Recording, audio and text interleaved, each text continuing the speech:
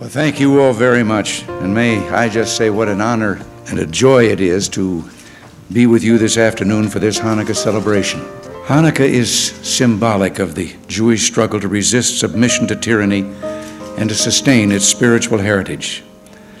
No people have fought longer, struggled harder, or sacrificed more to survive, to grow, and to live in freedom than the people of Israel.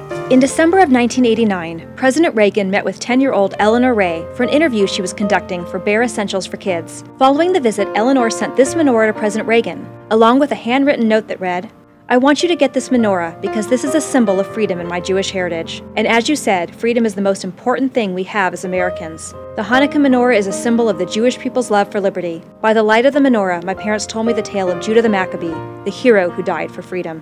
Thank you for joining us for this week's Monday Minute in the Archives. Join us next week as we share our next treasure.